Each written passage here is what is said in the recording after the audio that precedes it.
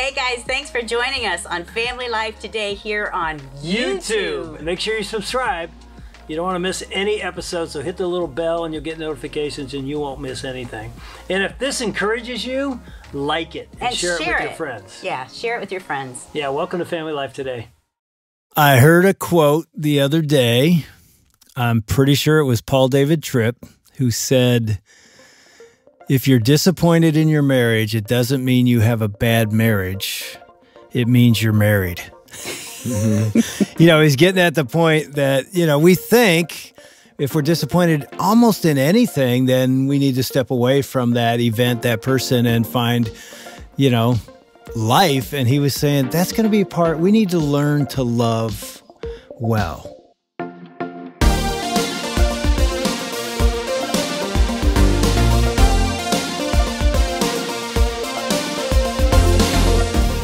Welcome to Family Life Today, where we want to help you pursue the relationships that matter most. I'm Ann Wilson. And I'm Dave Wilson, and you can find us at FamilyLifeToday.com or on the Family Life app. This is Family Life Today.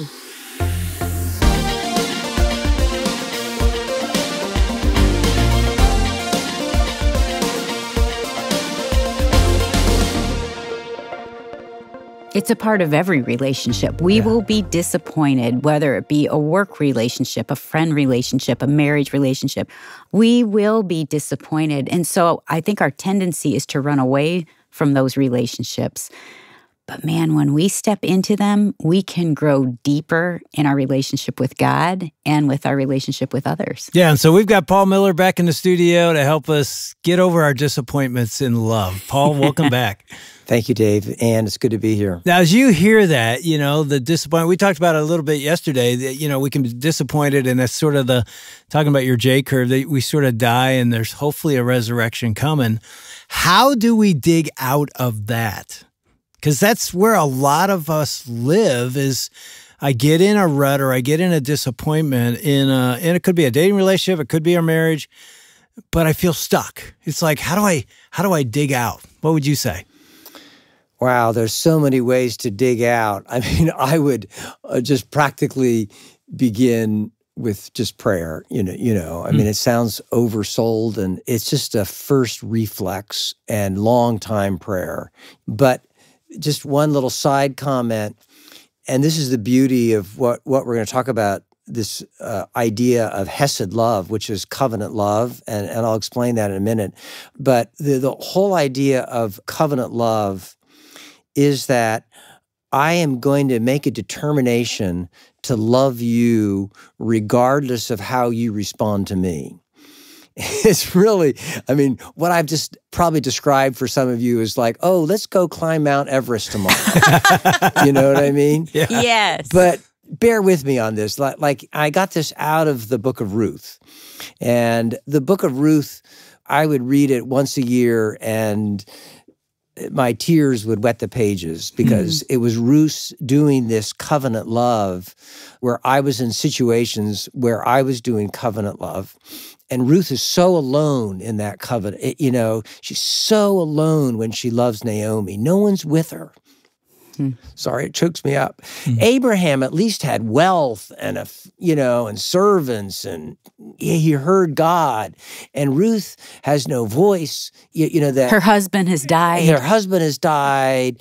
Her mother-in-law, who she loves dearly, is a little on the cranky side. And I don't want to beat up on Naomi because she really is a wonder of her own version of Hesed love. But she makes a determination to love this person come hell or high water. It's really amazing if you think of this idea of Hesed love, and the word is all through the book of Ruth. And the whole book is about Hesed love. The Hebrew is actually, you're supposed to kind of cough when you say it's Chesed love. But it's one-way love. Or I call it love without an exit strategy, where you're just going to love. And this is your glory. what a beautiful thing that is. And if you have children, your children will eventually see that. It's really an absolutely lovely thing. And it's only something that can happen if the Spirit is in you and possesses you. So I know this is impossible. But I love to paint pictures for people, these biblical pictures of love that is pristine. And so what we're hunting for, just back to, is we're hunting for the perfect marriage. And what if the perfection, and I think we're all perfectionists, what if the perfection is not in how the marriage looks or feels, but is in your love? Explain that. What do you mean? Yeah, describe what that means. It's in your love. Because I don't think we understand what you just said. It's like we are so immersed in, I feel love. Or what I'm getting like back. It's perfect, but what if the love was perfect? So if your spouse 10 times during the day, let's go with critical, that's a very common one, or is moody, you're praying for them, you're praying for yourself, because you cannot do this without the Spirit of Jesus.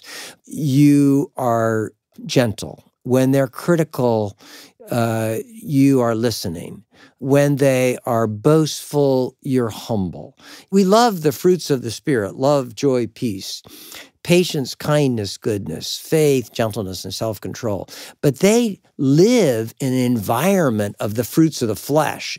If you read Paul's list of the fruits of the flesh right before that in Galatians 5, it's this ugly soup of anger and witchcraft and adultery and slander and jealousy.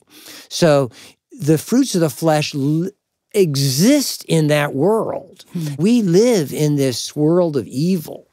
And so that's so interesting. I think about a home that's, it's not peaceful. There are a lot of arguments. Kids are up and they're sick and they're angry and the relationship is strained. You're saying in the midst of that stress or pain, or maybe you've lost a loved one, in the midst of that, right?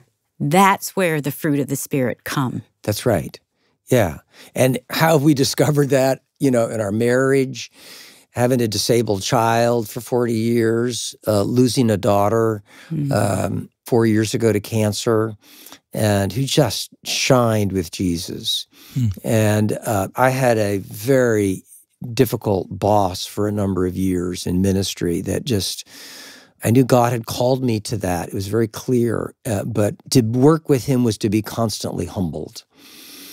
And so learning to endure, because really what we're driving at is, how do you endure in love? And we're living in a culture, if that was happening, people would say, I'm out. Right. I don't want to be. I cancel you. Yeah. I cancel you. Yeah, I'm done. I mean, we talk about the broader counsel culture, but it's actually a whole way of relating. I mean, Jesus picks up Hesed love in the Sermon on the Mount in Matthew 5 towards the end when he talks about how to love your enemies. And we don't have a sense of how incredible the Sermon on the Mount is, because we don't have a sense of how mean paganism was. I mean, paganism was just all about boasting and revenge and your tribe. Sounds like what our world is going to. Yeah. And so the fact that you would actually love an enemy and care for an enemy and take that pack an extra mile. I mean, here's a silly example. My wife likes a clean house, okay? And this is fairly recent. And she loves animals too. So we have 2 golden retrievers, one who's really very bad. We call him Devil Dog and Angel Dog. You really do? Yeah, my wife came up with the names. His name is Tully, and so her nickname is Tulsifer. She wouldn't like me to say it, but a couple of nights ago, she doesn't like me to yell at Tully, but I heard her yell at him. She was out at 5 a.m. taking him out, and he's just bad. I mean, he's not mean, he's just bad. You know what I mean? Tulsifer. Yeah, Tulsifer. Everybody who comes to the door, he has to give them a gift. Like one time, sort of his most unusual gift was he ran upstairs to Kim's bed when a plumber came to the door and pulled her bedspread off the bed and hauled it down the steps and presented it to the plumber. Because it's a retriever. Yeah, he's a retriever. He Yes. just retrieves. Anyway, I lost track with my story. So your wife likes to keep a clean house. You got okay. Angel and Devil Dog running around dirtying up your house. We had our floors redone and it's raining. She wants me to wipe their feet when I've brought them in from a walk. I don't want to wipe their feet. I mean, I've been studying and I wrote a lesson on the foot washing in John 13. But that's people and that's Jesus and you know what I mean? I was teaching on it, but that's one thing. You're going to wash Devil Dog's feet. And he fights you when you wipe his feet. It's not like normal, you know what I mean? This is J curve on top of J curve, you know what I mean? There's no resurrection in this. It's just this stupid dog, you know? And so it took me 2 months of, you know, and finally it broke through and I thought, you know what? Jesus washed feet. I can wash these dogs' feet. I would rather wash human feet than these dogs' feet. And it takes, we're talking 2 minutes here. You know what I mean?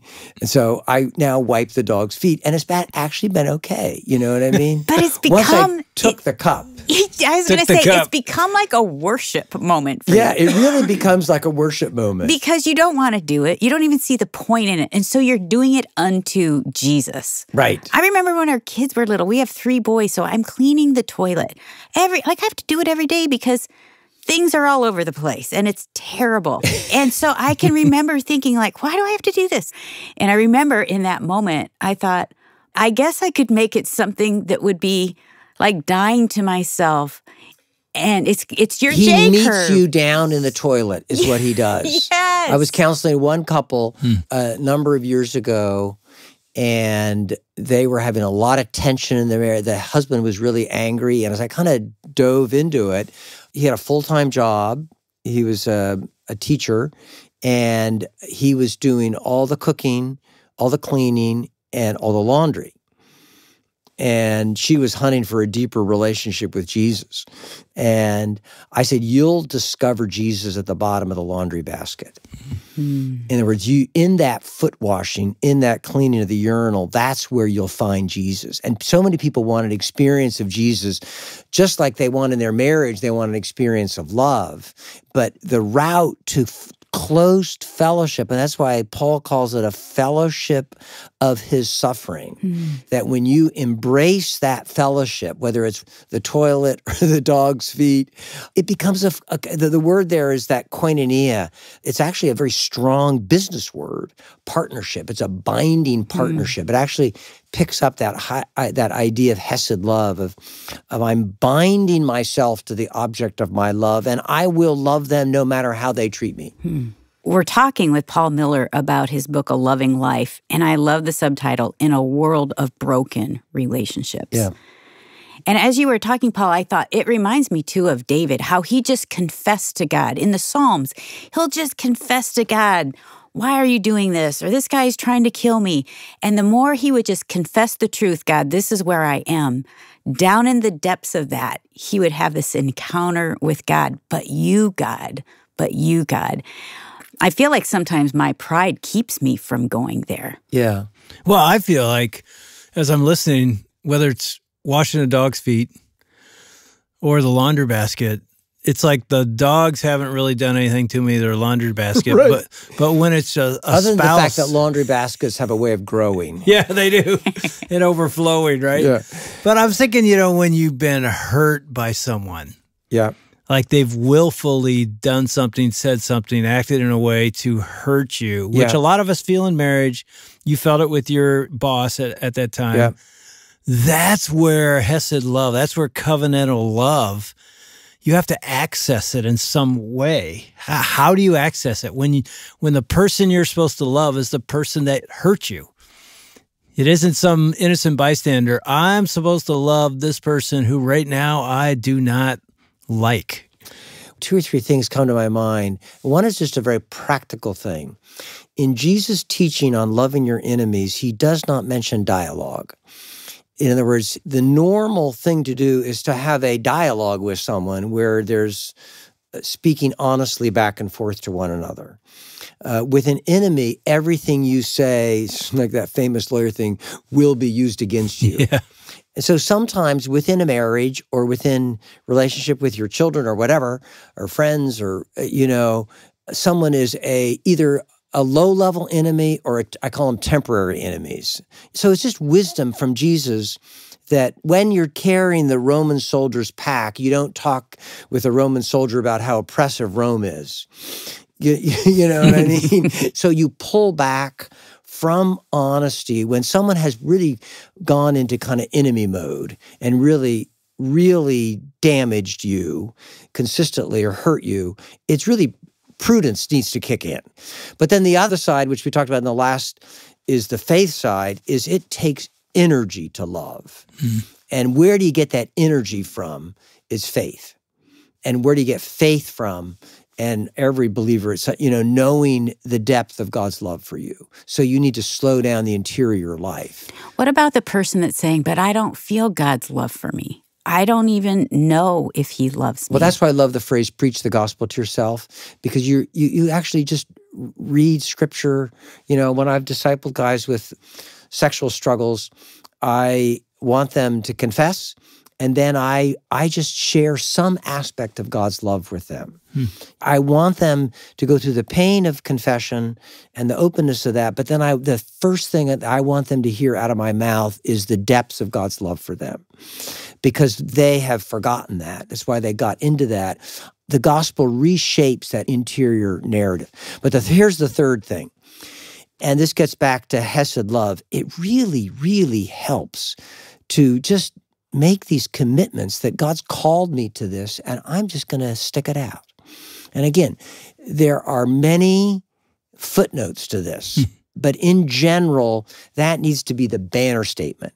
Eventually, with that one job, as I waited and endured in that very difficult job with a boss who was shunning me, but also needed me to run the work, he eventually, 5 years later, he passed away. And I actually found out, this is 25 years ago, that on his deathbed, he had said, I have sinned against Paul. So I was out at a restaurant, and I just burst into tears. Paul, is that the point you talk in your book about a time that you felt totally betrayed to the point where you felt like you were suffocating? Yeah, I felt I was suffocating. So what happened in that moment that hit you that he knew that he had sinned against you? In your heart that made you cry? Yeah. I had really, really loved my boss, and he had returned my kindness, and even my kindness and his honesty with, evil's too strong a word, but it was certainly in that area, He had responded to my blessing him with a kind of a curse. And to have that, it was truth. And he had never done that before, and I had faced terrible consequences in my life because of his shunning me. Many of his coworkers and other friends had begun to pick up that shunning. So I had felt the brunt of that. It was 25 years ago that this happened, and I still feel the consequences of this in my life. So it was God wrapping a story up. It's just, it was remarkable. Was there something about that he called it sin, that he was wrong? Did you feel justified? Yes, that's right. And I think obviously we're justified in Christ, but it was just such he was righting a wrong that he had done. And that's actually a rare thing. When you turn the other cheek, not everybody comes back and apologizes to you. And how sweet that God probably knew that you needed that. You wouldn't have had it, but it was a gift to you. Yeah, it was one of the things that when I was writing the book, A Loving Life on Ruth, it was one of the narratives that shaped my understanding Hesed love, this love without an exit strategy. And when you love that way, God meets you in that love the way he met Ruth. So, when Boaz shows up in the field and he's heard all about Ruth and her love and her endurance and her commitment to endure in love. I mean, she's really basically committing herself to childlessness and never getting married, which is to be, in that culture, would be very shameful. So when she binds herself to Naomi, she's doing Hesed love. And it's really, she's more than any other Israelite, she shows what God is like. So God has to take this Moabite woman who has certainly learned from Naomi about that kind of Hesed love. She ends up teaching all of Israel how to love. A foreigner. Yeah. I love your emotion. Like, I get emotional too. It makes me, because I've always loved the book of Ruth. Yeah. But it makes me want to go back and read it now through your eyes. Yeah. Well, I'm thinking, feeling the emotion of Hesed covenant love, it makes me think God made us for that. He really did. That's why we're emotional. It's in our soul. That's why when you go to a movie and you see covenantal love, at least I do, I weep. Yeah. It's like that's in our human DNA. We long for it. That's why when we don't get it, it's so hurtful, because we were made for it. Yeah. And one of the principal shapes of Hesed love is landing versus floating. And I'm always telling this to young men. Now, again, God does call some people to a life of singleness, and it frees you for ministry. I'm not talking about that, okay? What I'm talking about is young men who are fearful of commitment, fearful of losing their freedom. They will never mature as people. They'll stay at the level of sort of advanced video game pleasure seeking, because it's only when you land. And what I mean by that is that to love someone, to do Hesed love, which marriage is, you narrow your life down. It's a constriction. And all love involves that kind of constriction. People are fearful of that constriction. But if you float through life on sort of this low-level pleasure-seeking, my next vacation, the next toy, or whatever, then you will be a shallow person. You'll never mature. You'll never mature. And the maturity comes from the broadening of the person's soul, comes from when you narrow yourself down and you commit. And I'm gonna love this one. I'm speaking to young men still here. I'm gonna love this one woman for the rest of my life, and I'm gonna bind myself to them. Now, again, there's all kinds of footnotes to this. Abusive relationships, and of course, it depends on what. I think people use that though as a cop-out when just things get hard, though.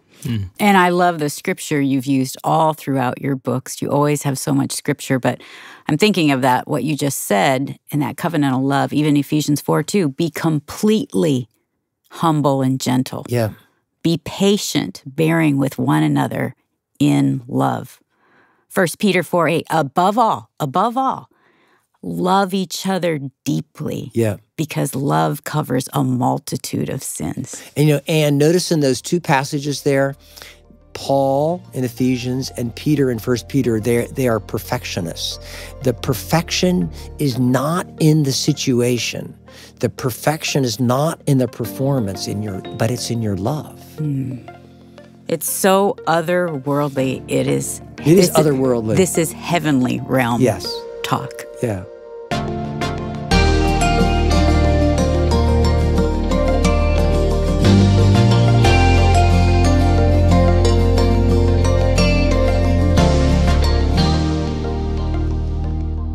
You're listening to Dave and Ann Wilson with Paul Miller on Family Life Today. Paul has written a book called A Loving Life in a World of Broken Relationships. You can pick up a copy at FamilyLifeToday.com. And later on this week, we'll be joined by author Philip Yancey. He has a book that's a memoir called Where the Light Fell. We'd love to send you a copy as our thanks when you partner financially with Family Life. You'll help more families hear conversations just like the one you heard today, conversations that point you to the hope found in Christ. You can give at FamilyLifeToday.com or by calling 800-358-6329. That's 800, F as in family, L as in life, and then the word today. Well, today is Valentine's Day, and so we need to ask ourselves some questions. How much time are you spending with your spouse? And what could your family look like if you spent intentional time this year pursuing the people you love the most? Now, it could be inspiring when you look at that, or it could be eye-opening. Well, 1 year, 500 hours, a lifetime of impact. Family Life has developed a resource called 500 Hours Together. It's a 1-year marriage challenge. To learn more, you could go to the link in our show notes at FamilyLifeToday.com. Well, make sure you join us tomorrow where Dave and Ann talk again with Paul Miller about a heart-wrenching story of the loss of his special needs daughter. He shares how he found revival in praying and suffering alongside her. That's tomorrow. We hope you'll join us. On behalf of Dave and Ann Wilson, I'm Shelby Abbott. We'll see you back next time for another edition of Family Life Today.